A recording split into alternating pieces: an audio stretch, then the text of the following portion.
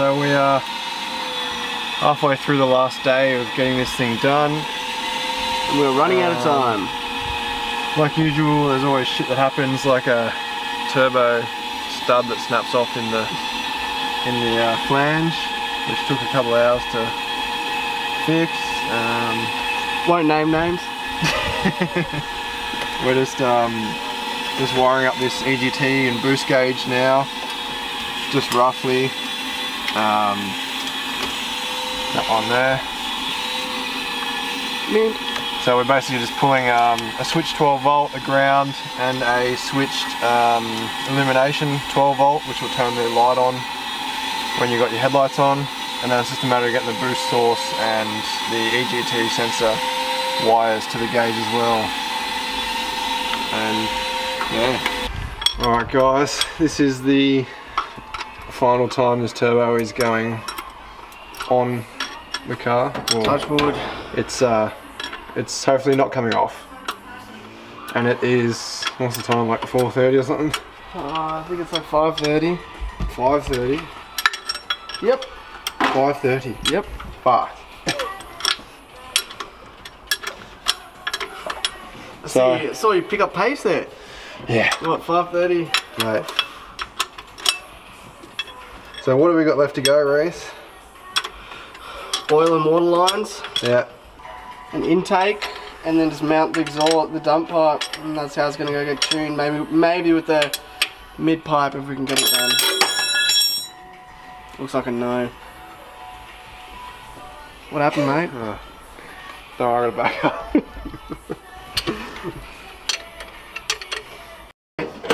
Alright guys, so you can see we've got the dump pipe on with the V-band there. It's not really on. Semi-on. Light at the viewers. You can see Heckenberg. What's up, Dan?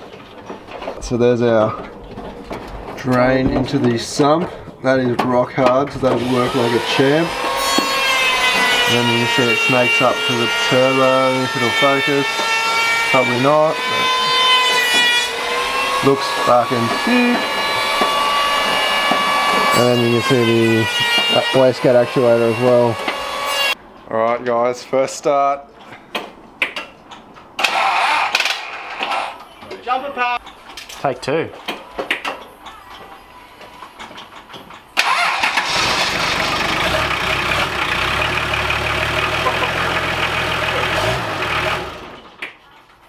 Does that sometimes. Mate.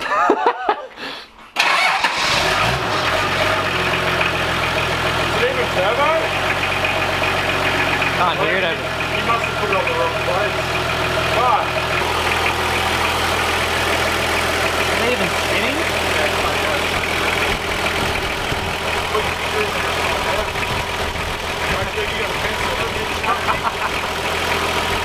Mate, it's actually...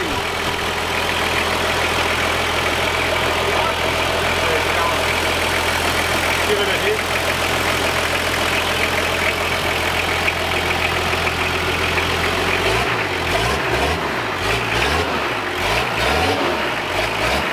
Drain's good. Wait, not here, it's not there, it is.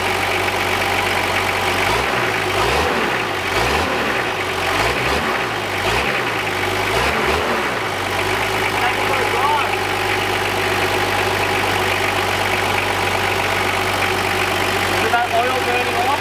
Yeah, that's fine, yeah. Sorry. You want to take it for a little drive?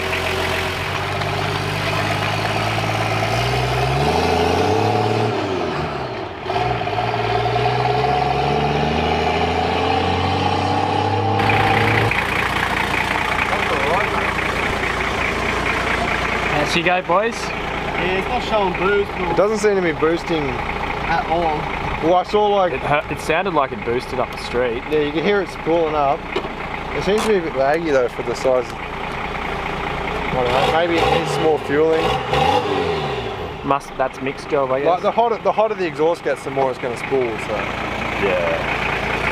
Let's just double check the engine bay.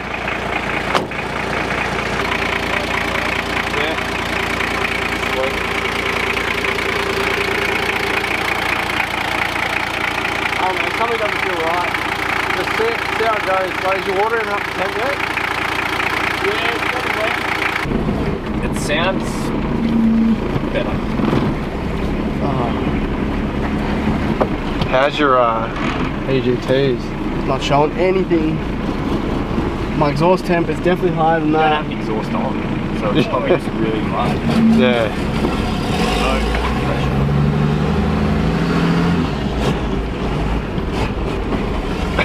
Not used to this gearbox. Double shuffle those gears, mate. Just get away from my house before I start dosing here. It sounds like a fucking It does. like a Macintosh. Yeah. Like that. It should be boosting now. I've got a bit.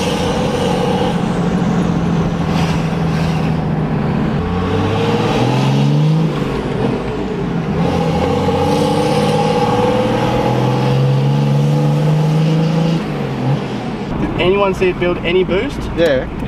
How much? 4 or 5. Really? Yeah.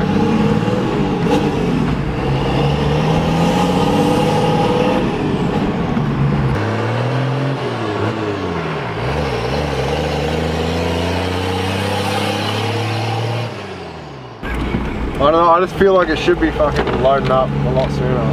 Especially with 4 litres behind it. Yeah. And there's no leaks.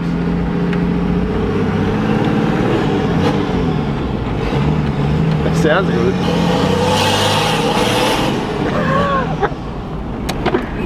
Oh, at least you'll enjoy driving it. Oh, fucking oath.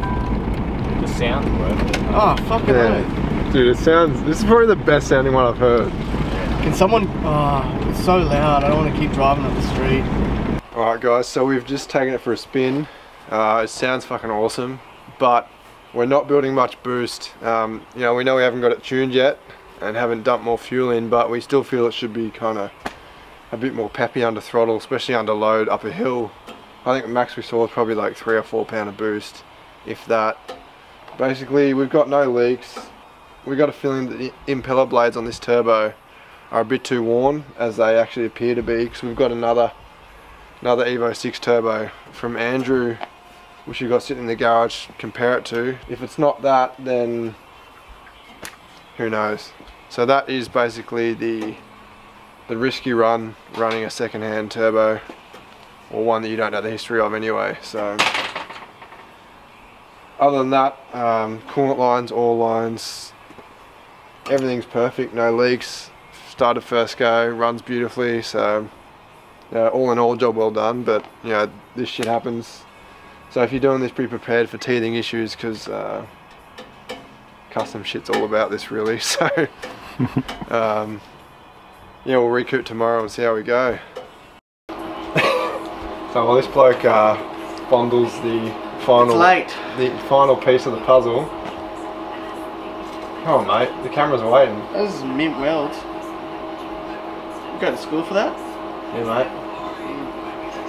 What are you putting it on now? Hard knocks, bro. Oh, go on. Dan, I think you better take over, mate. Yeah, do you need someone who's unimpaired? She's on.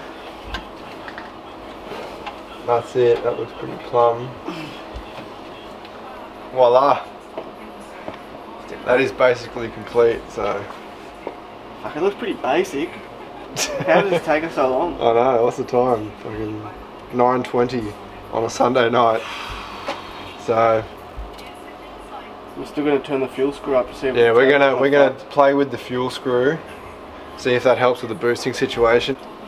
Yeah, all in all, pretty awesome. So looks pretty mint. That it does. Rad, dude.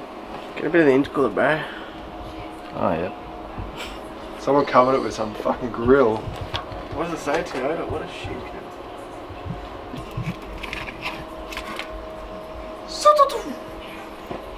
Right, if it builds and boosts, I'd be happy.